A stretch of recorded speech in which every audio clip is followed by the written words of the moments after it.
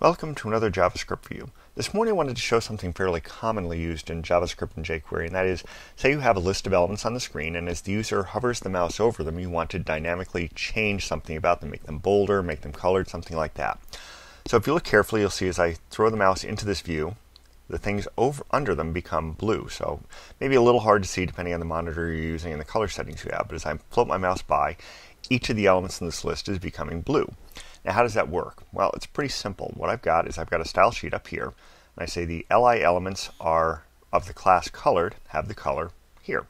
And then down here, what I do is I just do a select using jQuery selectors, li hover, so when I hover over any li element, and if I wanted to do a specific ID or a specific element like the last or first of a specific class, I could do all those things too, but here I'm just picking any li element.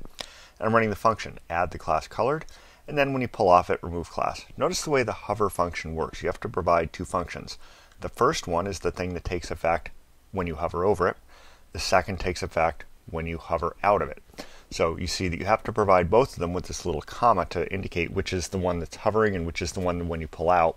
So that's how this is all structured, and that's how it works. You come in here, hover over, hover off, and of course it goes away.